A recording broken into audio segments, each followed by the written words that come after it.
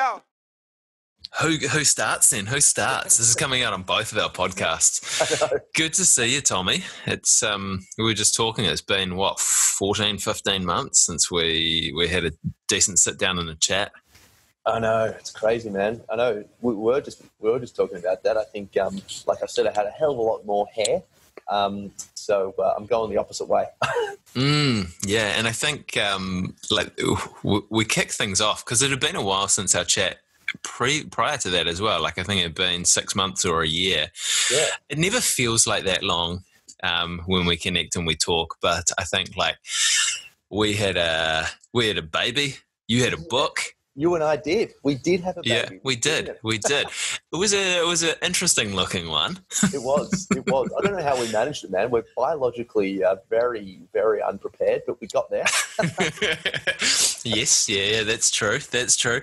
And you had a book that had just come out as well. Yes, that's right. Yes, it. What was that? That was I think it had officially come out a couple of months prior to that, but yeah. So had the baby. Very true. The book actually came out with the baby, so yeah, the baby's holding the book. Yeah, I was actually reading it. Yeah, he's a smart baby. Mate, he is. Takes after his old man. Yeah. Well, might take after his mother actually. Mate, so you're in the midst of writing another book, aren't you?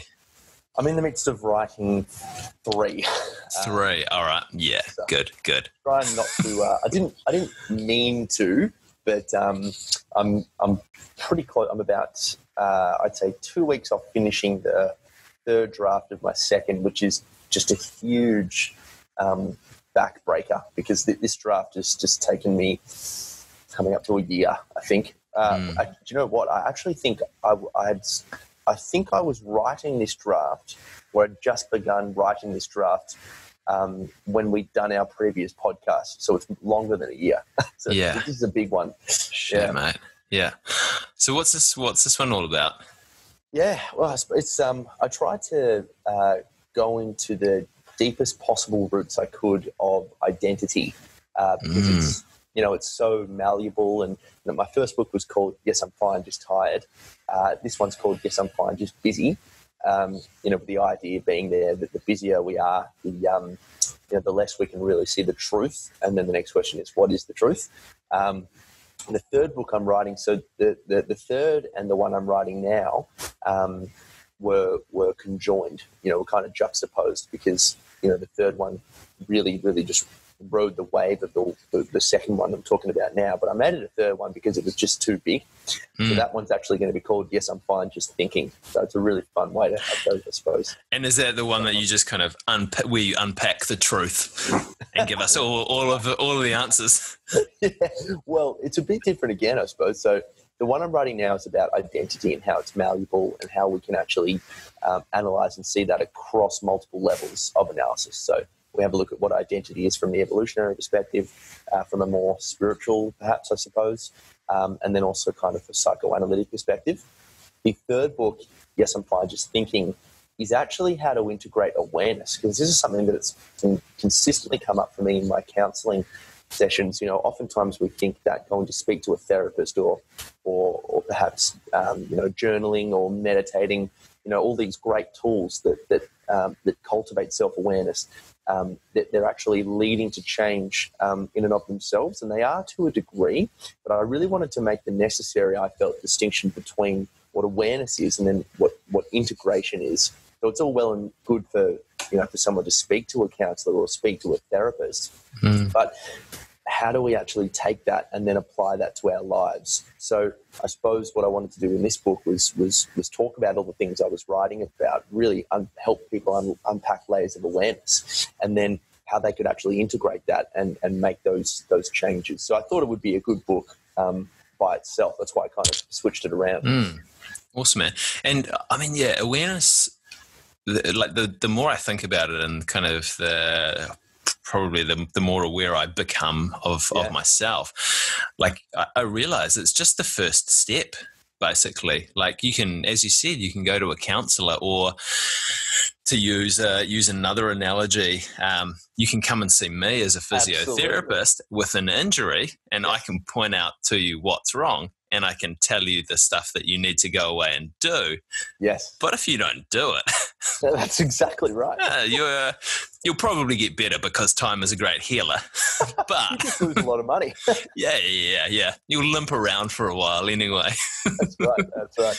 Exactly. Yeah. I think that's a much more tangible example as well. It's just, and it's funny, I don't even know, and you know, my own experience, I always thought that speaking to a psychologist was doing the work, you know, and that was actually just the painful stuff. This is essentially why you're fucked, and now here's what to do about it. Yeah, and I think that's probably something that you might get into in the current book that you're writing as well, is that like going and talking to people feels like it's the work, but it's actually just kind of busyness, or it's the part before the work that you need to put in. It's so true. And, you know, I also don't want to kind of disregard or, invalidate people's experience when they're going to speak to someone, because like you said, man, it is challenging. And to actually take that first step and say to yourself effectively, I actually don't have all the answers here. I need someone to help me is doing something, which is massive, you know, but it's not doing everything. And I think that's such an important position to take, so that we don't feel like job's done, you know. And you and I both obviously agree with this, that the job's never done. You can't press pause on life until you obviously pass away. So I think just knowing those things, and you know, I tried to have a bit of fun with the book as well. You know, talking about dream analysis and, you know, doing all the things that I'm into as well. So it's not just, hopefully it's not boring. And a bit of classic Tom Ahern humor as well, I'm sure. Yeah, there's a bit of that in there. Yeah, a couple of penis gags. Yeah, I thought there'd be a couple of dick jokes in there, eh? For sure. Yeah. Like, really fascinated. Like, you've been thinking a lot about kind of identity and how it's malleable. Like, what's changed in your view of your own identity maybe over the last 18 months since you've been jumping into this? Yeah, well, I didn't, you know, the reason I write my books isn't necessarily, you know, to be known as an author or anything. It's because I really want to find out these answers for myself. So I suppose they really come from a very selfish perspective initially. But I started writing this book because I'd lost my own identity. You know, I didn't know who I was, and it was really scary. I was drowning in the waters of the unconscious because I had nothing to cling on to. There was no ego, you know, sailing a ship or anything. I had no direction. And that kind of happened when I stopped playing football, had found CrossFit, but it felt kind of like the shell of who I was with football. I felt so linked to football. And then when I hurt my knee moving overseas, and I realized that athlete and Tom were no longer, you know, linked. I really, because I just wanted to be an athlete my whole life, you know. And then when my knee injury kind of got the better of me, I really started to have to think about, well, you know, this probably isn't possible, at least in the foreseeable future. And I also want to go traveling, and I fell in love at the same time, and, you know, all these sorts of things. So that wasn't, I say it now, you know, and it sounds so simple, but it was very scary for a good couple of years there, because I just didn't know who I was. I thought athlete was me, you know.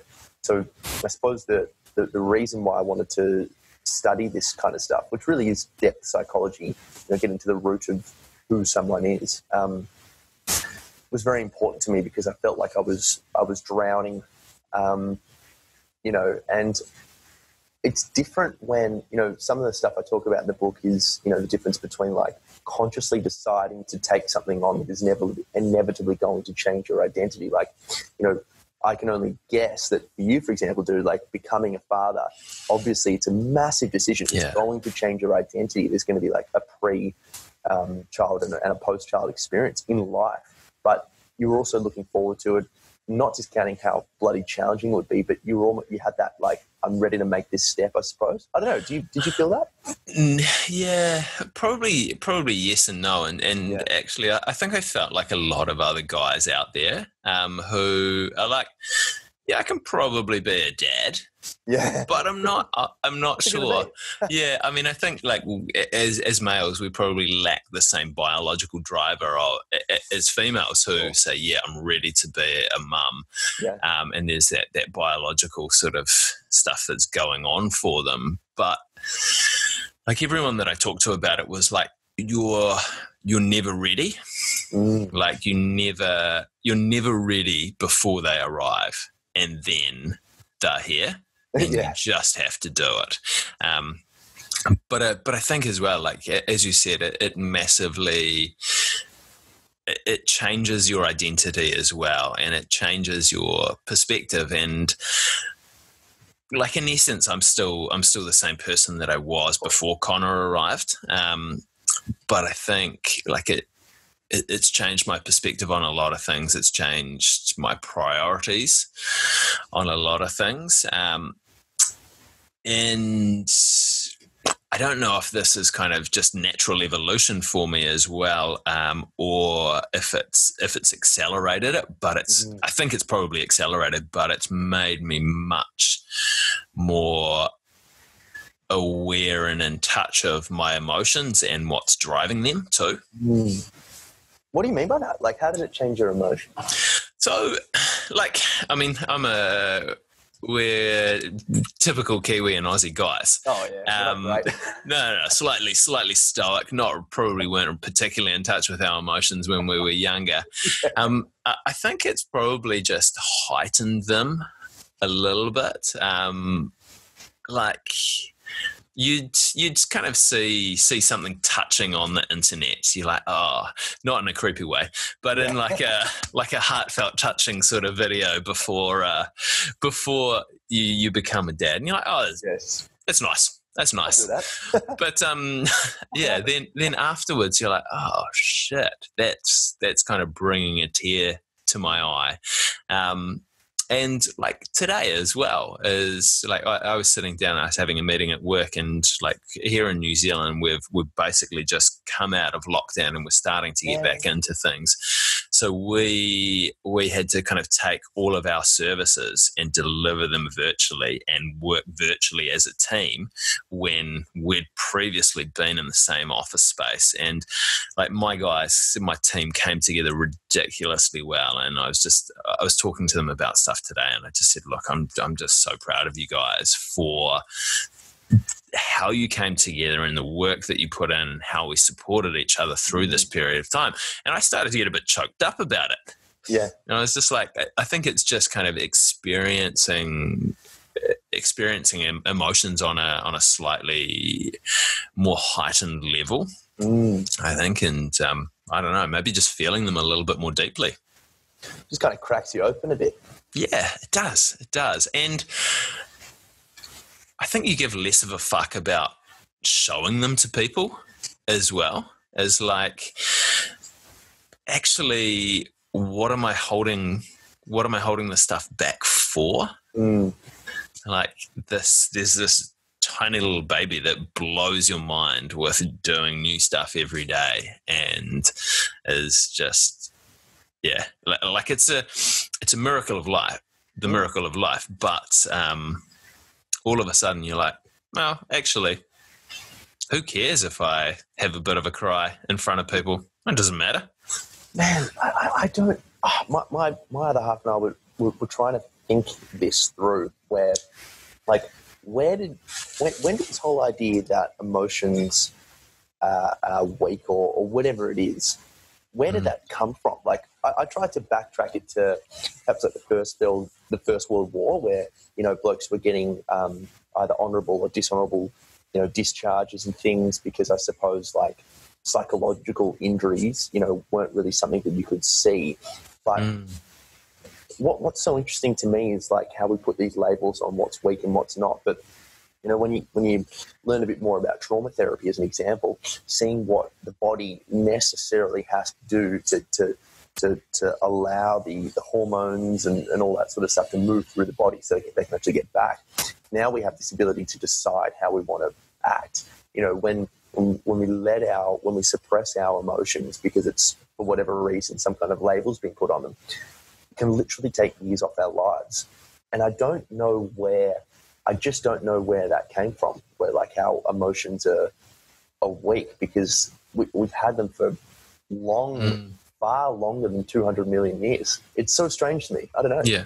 Where did you get back to in looking at that stuff? Well, yeah, I mean, I got as far back as 210 million years with the development of the mammalian. Quite a while. Really. Yeah. So, yeah. What, ballpark figure? 20. Yeah. I got a while there. But even to go even further back with, something that Jordan Peterson talks about with lobsters being 350 million years old, this nervous system, structure, the ability for us to be aware of where we stand in social hierarchies and things. It's so old, and yet we're only now just starting to have a conversation around, it's okay to not be okay, and uncomfortable is okay, the words of the great man by yourself. But I really don't know. I really don't know. Yeah, like it's fascinating. You look at some of the kind of the older societies that we have, and like I'm just spitballing here. I haven't looked at them nearly as closely as you, but like take for example Stoicism as well. Stoicism and being Stoic gets quite a bad rap at the moment, and because people don't really understand it. It's rather than kind of repressing your emotions, the Stoics looked at them more deeply and tried to understand them, and then kind of made decisions based off that through the perspective that they took on them, as opposed to having an emotion, repressing it, and just getting on with shit. Yeah. Exactly. And you're exactly right. And to think that, I think we've done a brilliant job in the last 500 years of overvaluing one part of the brain that happens to be the youngest part of the brain. We're very cognitive, we're very objective, but most of all, actually, of what's driven us to the 21st century is how to act. Emotions, it's fulfillment, it's getting to a pleasurable place from a painful place. It's these emotions that are driving our behavior. Even the word emotion is energy in motion. It's what are we doing, as opposed to, and this is obviously getting into the field of morality, that you can't derive an ought from an is. We just don't look at the world as a place of things. We look at our place in the world and how we should do, and all the world's a stage. And, we've just become very good at neglecting some of what I would describe as the very ancient wisdom that's inherent in the body. Yeah. Yeah. And it's interesting kind of where we, like looking back where we lost our way on that.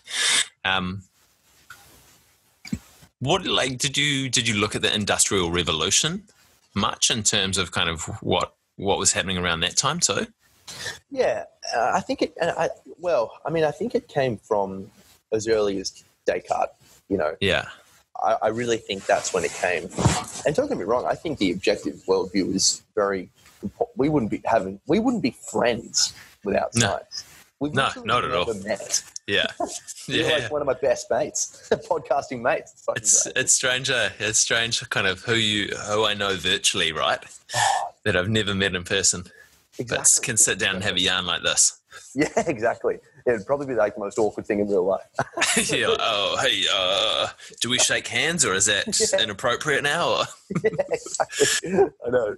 No, so I think maybe just looking back into how we got to where we are today, not throwing out all the baby with the bathwater.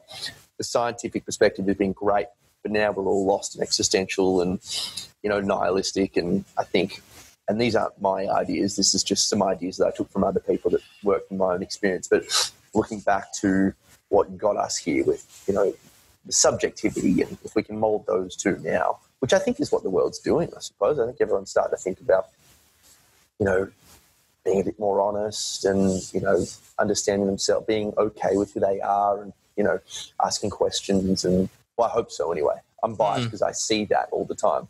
But I don't know. Yeah, and I think that's something that I definitely see more of as well. Because you're 26, eh, Tom? 27. 27. Sorry, mate. Sorry. Couple, mate.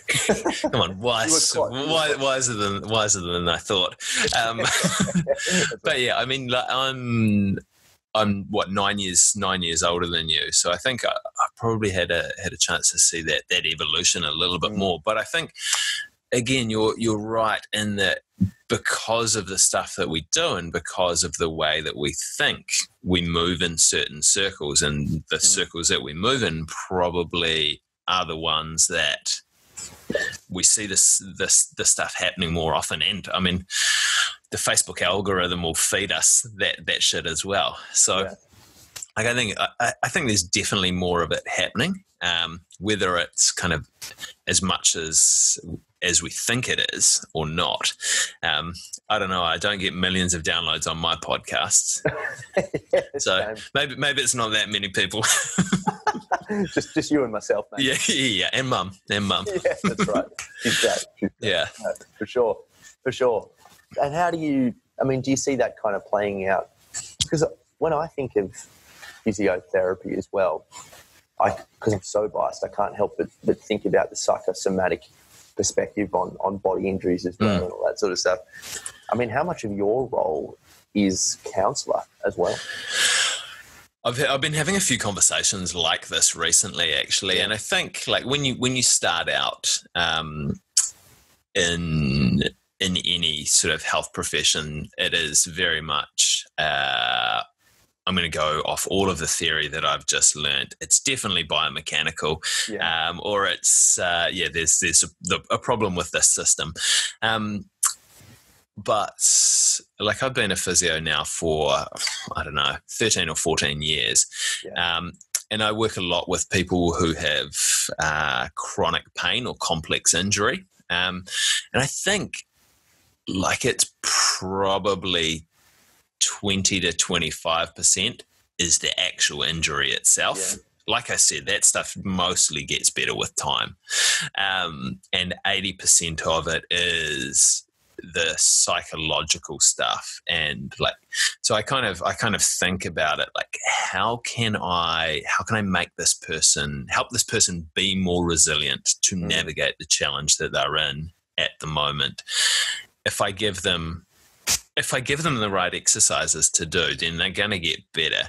And the right exercises aren't ones that are particularly complex. Like every now and then you get something cool come in and you're like, oh, I'm going to have to think hard on this one. Yeah.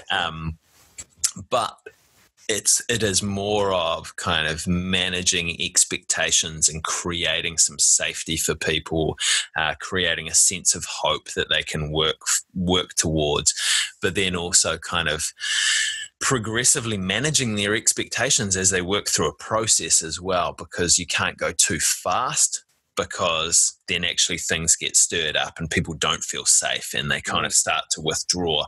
But you don't want to go too slowly either, because then that just kind of enhances people's fear if you're holding them back. So it's an interesting balancing act. And I think like the vast majority of it is like, how do I manage the kind of the mindset or the psychology of this person, as opposed to how do I purely manage this injury?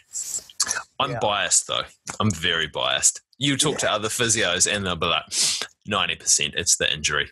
Yes, exactly. Yeah. Exactly. Yeah. And it's so hard to kind of take ourselves out of our own perspectives. But, dude, I agree with you. And, I think what you're talking about there is so congruent with the ideas of Csikszentmihalyi. So he wrote, about flow, that idea that to really find your flow when time adapts to your experience. It's a brilliant quote. That idea that we want to see progress. What we're doing isn't overly challenging, so it's not anxiety provoking, but it's also not boring. That idea that we can, and then even further to abstract out of that, it's that idea that we are moving from a painful place to a better future. We're always in that state, which is so interesting, because it's like and to my point before, we've been getting very good at understanding the objective world. This is a candle, this is a computer, that is Saturn, that is Mars, and we've really lost that. Well, how do we live in this world? What's the subjectivity? What better future am I moving to? Why is it necessary for me to overcome this injury? Who am I? Who do I want to be? So I suppose it's probably why you and I connect, mates. Irrespective of the industry, there is that idea based upon your psychology and my psychology of how do we integrate this kind of experience into our lives and into our clients' lives. Yeah, and it's fascinating, and like I've been running a few workshops and doing a little bit of coaching with people at the moment, kind of outside of the physio stuff, around kind of load management. So it's the how am I managing the loads in my life at the moment, like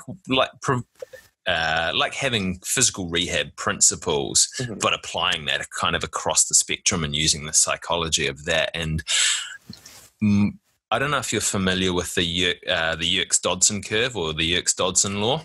No. So it's performance versus arousal level. Oh yes. Yeah. So it's you start off like you start off low and then you hit peak and then you come back down. And I think like most people that I have talked to, and obviously like I move in health circles, so I've done this with a lot of health professionals who have been basically working throughout, but they're kind of sliding down that side of the curve towards overwhelm, just because there's so much load going on them at the moment. I've run a few others with actually some CrossFit gyms, and some of the members there haven't had that much to do over this period of time. So they're sitting on the other side. They're sitting down in that comfort zone. And I kind of break that curve up actually into three different facets. Is you've got the comfort zone on that lower end of the load, and then you've got your performance zone or your stretch zone in your middle, and then that sort of zone of overwhelm as well. And it's kind of like when you're starting to head down towards that overwhelm zone, that's almost like you've got an injury. So it's like, how do I come back up out of that, and how do I get back to that peak performance? Because I've overloaded myself and injured myself, for one of a better word. A lot of people I find can do that just with a little bit of load manipulation in the time, and can kind of swing back towards peak performance. And it's like, I don't think it's probably, there's more work that people need to do after that, but it's really interesting kind of how you can manipulate the loading on someone just by changing a few small things to take the pressure off, so that they can start to slide back and they can create a little bit more space, then to maybe do some more of that long-term work. Yeah.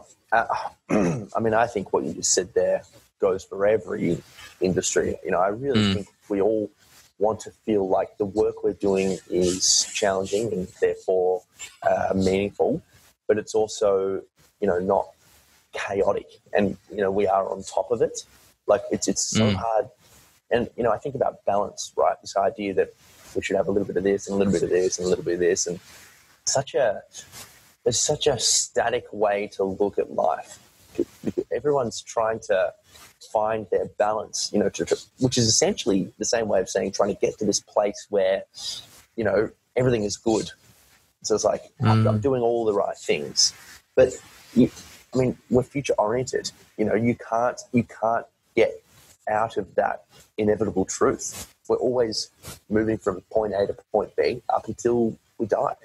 And I think balance is very much congruent with what you said about the you, and about what Csikszentmihalyi talks about with flow. Balance is that ability to mediate tasks that are too challenging and not challenging enough, so that we're simultaneous, so we're seeing progress and we feel like we're on top of things, And I think that's something that you constantly need to tweak as well, is that, and balance, I think, is balance to me sounds like a static concept that people are searching for. Is like, all right, if I do this and this and this and this, then I'm in balance, and then it's fine. Yeah. And it's really regimented. And then if you don't do that, then you get pissed off at yourself and wind yourself up. But I think that we're pretty fluid beings as humans as well, and what is in balance for us, what might be in balance for us one day, the next day is not going to be in balance because we haven't had a great sleep, because our 2-year-old's woken up 3 times overnight, or you've got a cold or a flu or something like that, or I don't know. Dogs, the dog's crapped on the carpet or something like that. And I crapped on the carpet. Yeah, and then the dog ate it and then threw it up. And then I ate it and threw it up. Yeah. And then your partner started yelling at you for all of that. But then obviously liked at the same time, couldn't save money, and yeah. But yeah, that balance of stuff changes depending on our environment, and it can be kind of, it's a moving target, I guess. Yeah, it's always a moving target, isn't it? Yeah, and even just your own laziness and procrastination. Like I'm like that all the time at the moment. Like I'll set my alarm for 7. I wake up, it's like 8:30. Like, oh, right. Well, that just throws the schedule out. Yeah. And sometimes I'll wake up at 4:30 or 5, and I'm like, oh, okay. Well, then that throws the schedule out too, but I have to readjust. And I don't know. It's just this funny. Yeah, I'm just as bad as the next guy for giving out advice, that I think is really helpful.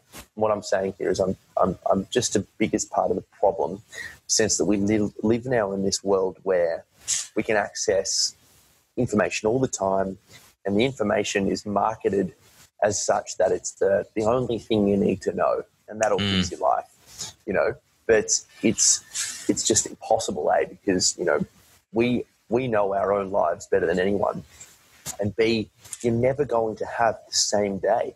So that piece of advice might work perfectly for me today. Then tomorrow, it's just like, oh, well, what I read 10 years ago in a psychology book is actually what applies to me now. I'm just finding this constant. It's a very funny world we live in this kind of self-development boom. Yeah, and I think like the more that I ask questions, and kind of the more that I live life, the more that I realize that there isn't just one right answer for things. And I think, like, it's a cliche, but the toolbox analogy is fantastic. Is that you have a range of tools at your disposal. I think someone you referred to it as an a la carte menu the other day. Is that you've got these options there that you can pick and choose from and use on a certain day, and what works for you some days isn't going to work for you other days. Like, I'm sure that you do a little bit of meditation. I haven't recently, mate, so probably from time to time. But like some days, if you're meditating, like some days you're like, sweet, down into it, golden. Other days you're like, I just can't sit here and do this. I need to go out for a run.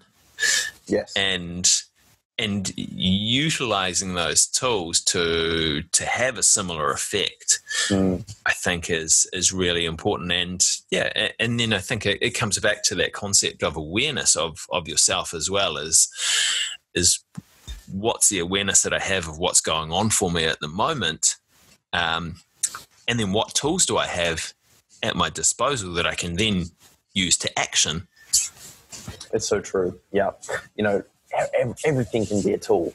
Even I found that even putting the fire on, like burning the wood and just looking at the wood is really lovely, or playing with the dogs. And I think you're totally right, mate. And you can't be a master of the tool unless you've tried it, you've given it a go. And I think there are moments where we'll just be staring at our computer screens for hours. You're like, I think I need some connection. And then you go and talk to your spouse, or you call your parents, or whatever you need to do. So that's a brilliant tool, And I think the idea behind tool as well, which I think is a really important one, is that the analogy of tool only works if you're building a house. So everything that you're doing has to be for a particular reason. You know, and I heard Alan Watts talking about this on a lecture, whenever it was recorded 40, 50 years ago. And he said, you know, people are always asking me, is it necessary? Is it necessary to meditate? Is it necessary to do all these things? And he said, well, it depends on what you're doing. Like, where do you want to go? His analogy was, is it, if you're driving to New York, it's necessary to take the highway. So what are you doing in your life that actually renders meditation worthwhile and necessary? Because, you know, I mean, and that depends on the frequency and the intensity as well. You know, if you want to be a monk, you're probably going to have to meditate a hell of a lot more than you and I. If you and I are just trying to, you know, turn the dial on the chill the fuck out. Yeah, chill the fuck out. Probably a better way of saying it. Yeah. If that's what we're trying to do, then maybe 15 minutes will work for us, you know. I mean, everything comes down to ultimately what you're doing. You know, what is your point B?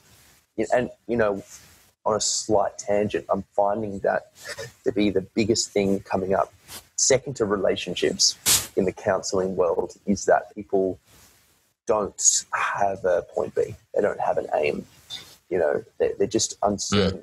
And people use a whole different array of words for this: suicidal, depressed, anxious, lost, angry, you know, and however many times it's just, and not for everyone. People have their own, you know, separate issues and things, but I'd say over 60, 70% it's, I don't have a point B. I don't have a reason to be getting out of bed, or they do, but they're just perhaps not consciously aware of what they're doing. So I think I've become very interested in that point B idea. Yeah, I think that's a really important one for people. And like, when you're, I'm sure that you find as well that you get better results with people who have a point B. Well, there's a reason. Yeah, that makes them more. Yeah, that makes them more resilient. That makes them kind of want to get better. And I think, like, from a physical perspective, you ask people, like, what do you want to get back to? Like, do you play any sport, or do you go running, or what's your work? And that it's all, your heart always sinks a little bit when they say, "Oh no, nothing."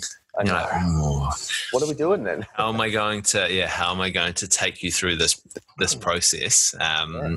It's going to be it'll be an interesting one. And I think, like, it's easy to take, well, no, not easy. You can take people part of the way through that process because you're taking them away from pain. But you can't take people through that whole process, because, like, if you think of it kind of from a pain to pleasure continuum, like, when people get far enough away from pain, they don't notice it anymore. But then they stop and they're only halfway there. Brilliant point. Whereas if you can kind of generate, maybe, I don't know if I like the word pleasure, because it sounds kind of in the moment, maybe pain to purpose as a continuum. It's again, kind of cliched word, but you take people away from the pain far enough, and then they just kind of sit there. And if they're not moving towards purpose, then, like, for you, probably not so much in a physical sense, is that they start to slide back towards pain because they're not continuing to move that way. Yeah, dude, God, I resonate so much with what you just said. And I think, you know, one of the tough challenges about psychology is that, you know, I'm big on journaling, because pain and pleasure, or pain and purpose, that's a tongue twister, pain and purpose, they're very intangible. You know, people come to you and they say, "Oh, I'm depressed," you know, or "I'm lost." It's like, okay, well, what does that look like? But when you go to a physio, it's like, "Oh, I can't extend my knee," or something like that. It's like, I can measure that shit. Yeah, exactly. Yeah.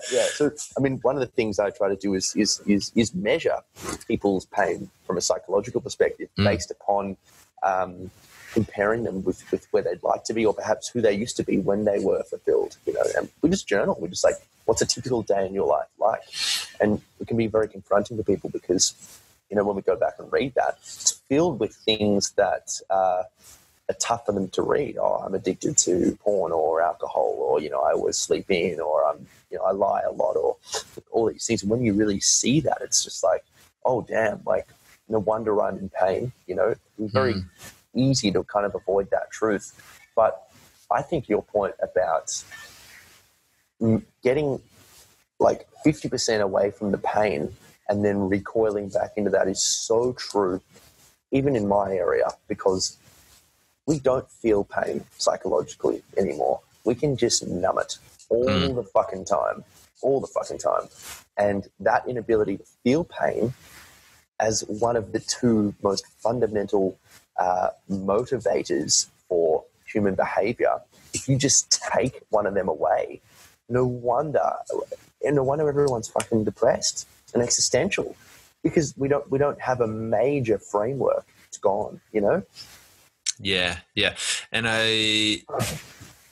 one of my previous podcast guests as well kind of used something or said something that reminds me of that, is that the body always whispers before it screams.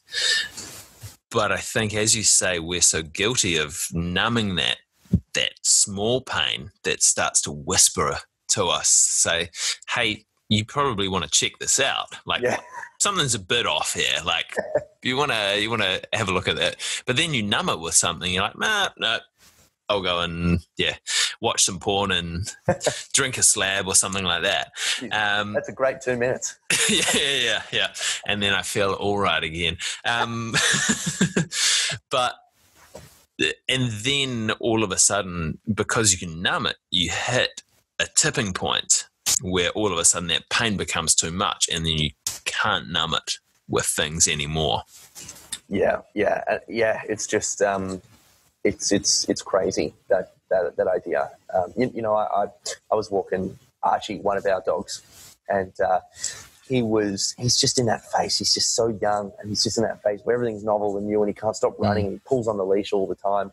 And normally I would listen to a podcast whilst walking him, and I'll discipline him and I'll train him and I'll get him to sit and all this stuff, but it's quite tolerable because I'm interested in what I'm listening to.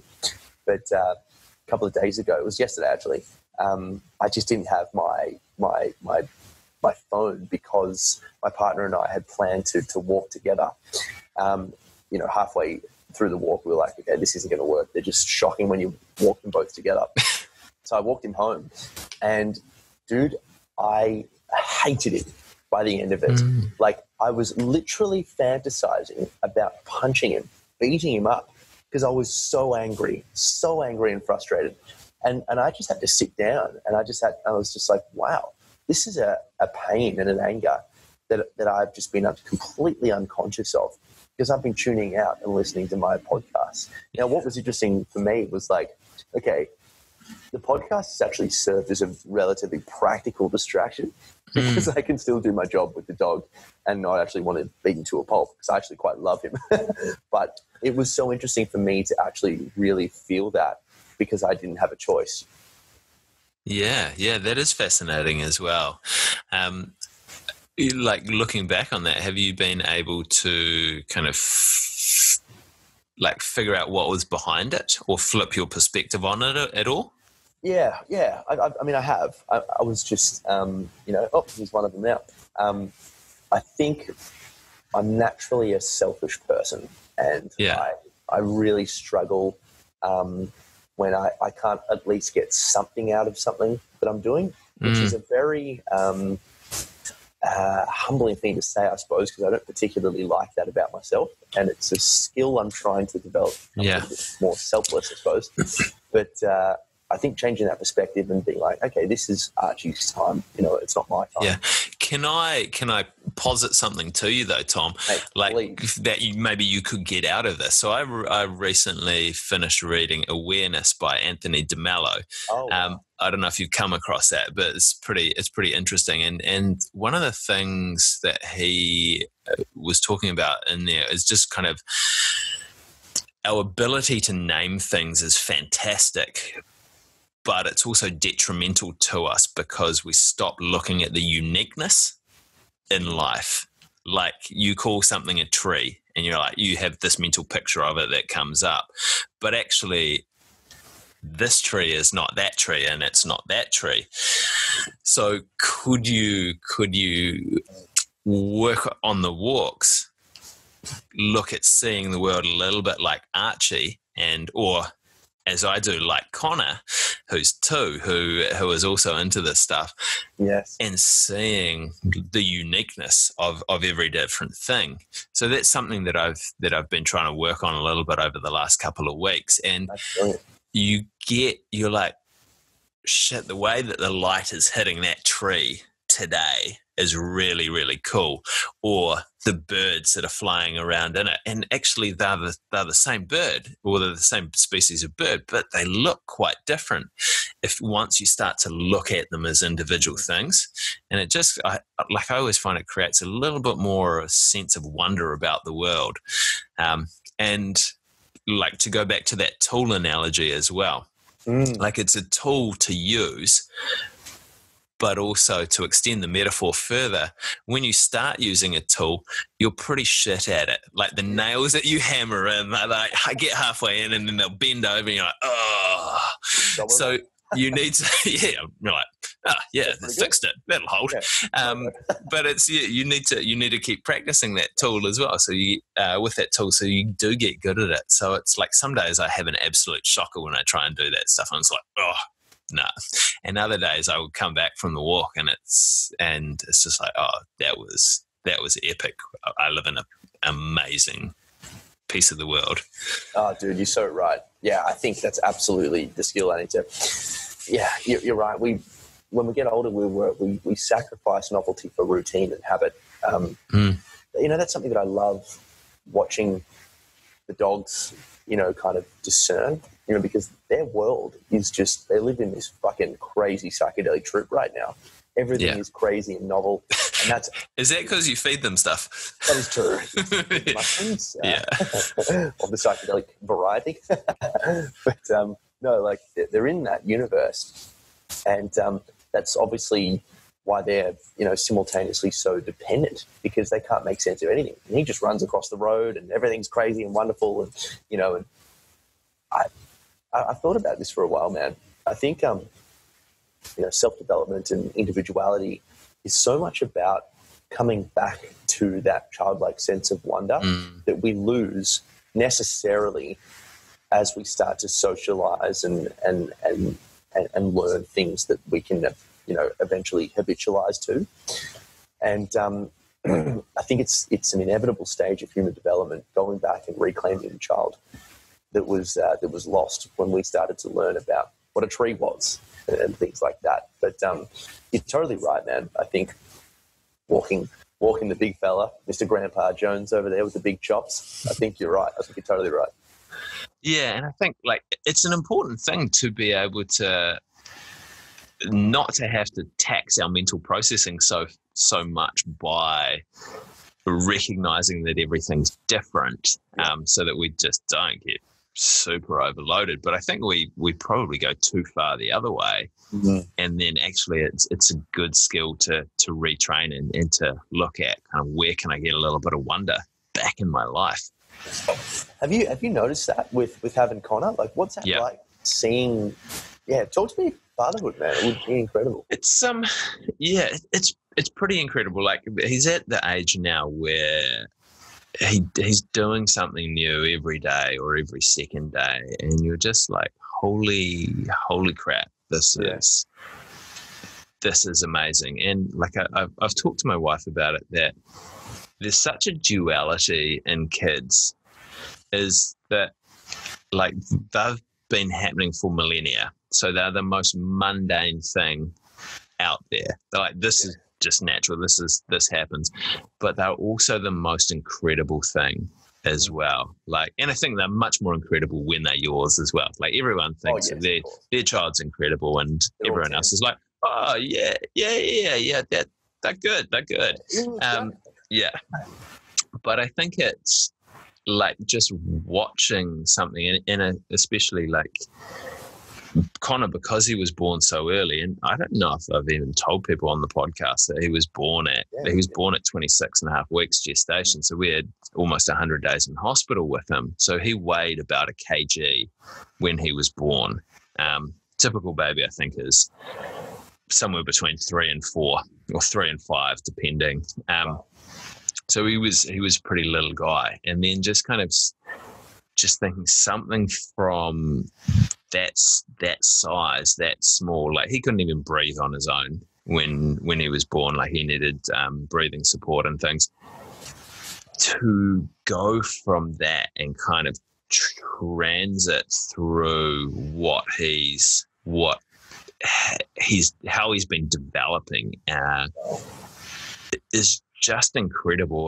Like you see the new connections that are happening in his brain. You see the new ability to process emotions and process things as well. And just kind of watching that happen in real time is completely mind-blowing. Like I think it just makes you remember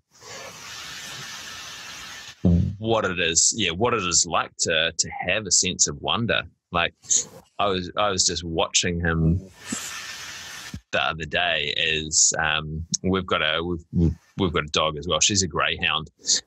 We're massive chase reflex, so we can only let her off leash in fenced areas where there are no cats. Yeah. Same with you and I, mate. Yeah. Unless we want dead cats around. I think actually last time we talked about skinning cats on the podcast. Yeah. Right. That reminded me. Yeah. Just get a dog, a fast dog. But like she was running around. She was the dog park we go to is next to a road. She was chasing cars up and down the fence line. And Connor was he was off as well. He was kind of running back and forth, like nowhere near as fast as the cars, like the dog was, but just watching him be able to run when a couple of months ago, he only just started walking. Wow. It's pretty incredible kind of when you start to look at that. And I think also you start to ask yourself, like, oh, what's possible as well. It's like you see this such rapid development. And I think as adults, like we don't develop, we can't develop as fast as a child, and we can't learn and pick up things as quickly. But all the science shows us that we can build new skills, build new habits. And you kind of think, actually, why don't I give that a go? Like, why don't I try that? And I think, like, thinking about, like, how do I want to show up as a dad, and how do I want to be as a father? I think I've probably come up with two concepts that are key for me at the moment. Is the first is something that I can't remember where I read it or where I heard it, but it's just the line, "My father showed me how to live." And I think that's really important in terms of, like, I can't just tell him what he should be doing. I need to show him. And he's such a sponge at the moment as well. Like, everything you do, he copies. So you've got to watch your swear words around him. Oh God, can you hear that? Yeah, is that the greyhound? It's the dog. Yeah. Just, what are you doing? Are you all right? Hunting on the couch. You going all right there? Just choking on a biscuit. Hang on a second. Yeah, go for it, mate. Fox.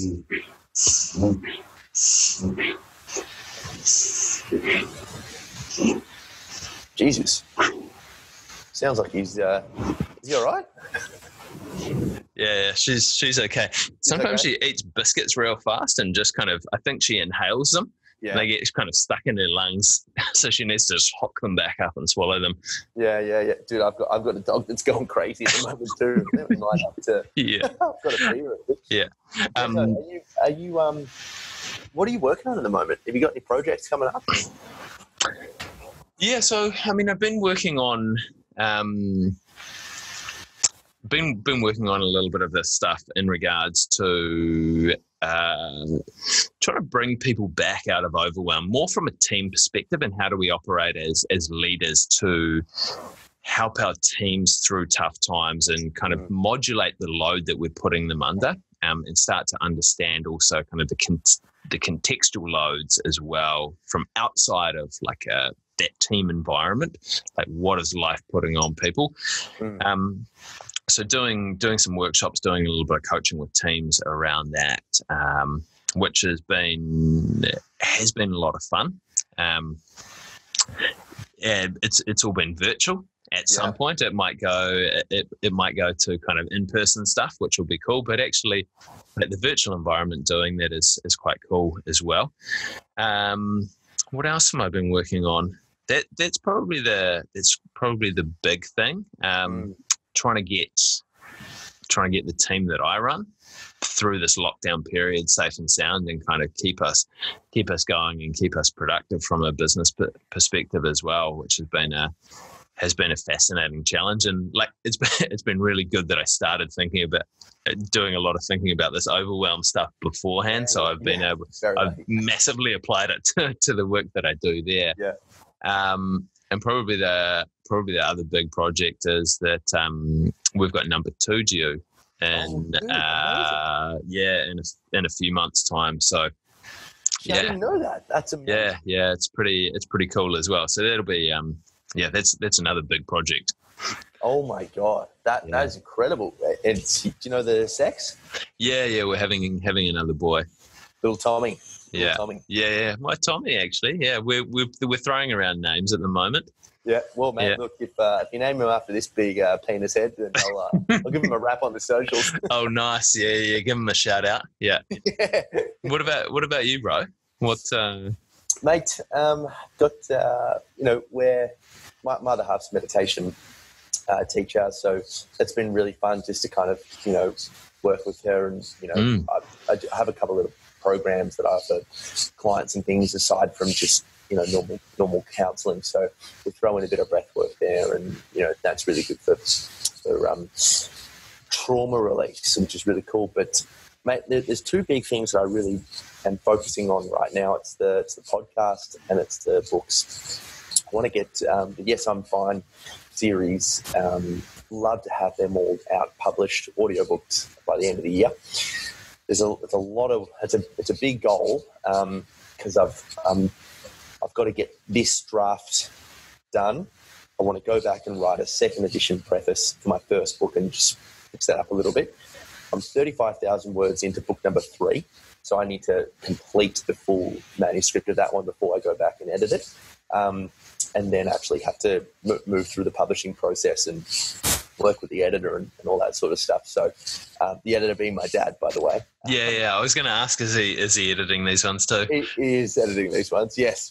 So that's really lucky. But I'd love to have all those out by the end of the year. So that's just my main focus, I suppose. Yeah, awesome, bro. Awesome. That is very cool. We probably should let you go and have some dinner, mate, and I should probably go and tuck myself in for some beauty sleep. But it's always tuck yourself in. You probably get 2 hours a night at the moment, wouldn't you? Oh no, he's not too bad. He's not too bad. He a couple of times a week he wakes up at about 5, which is a little bit niggly. But the rest of the time he'll sleep through till about 6. So, mate, if you want to train yourself to get up early, have a baby. I'll do it. I'll do it now. Yeah, I'll have one good. tomorrow. All right, good. Very sort of Danny DeVito, Arnold Schwarzenegger. That's right. It's a skill. You'll learn it. Yeah, you can. Just get those neural connections going. The tools that you use. Exactly. Oh, buddy, it's been awesome. Let's make sure it's shorter turnaround time than 14 months next time. Mate, I would like to. I think we could probably do round 4 at least by September, October. You'd have child number 2, little Tommy, and I'd hopefully have the books out by then, so we could rendezvous.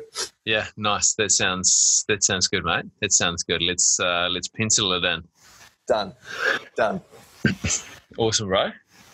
You have a good one.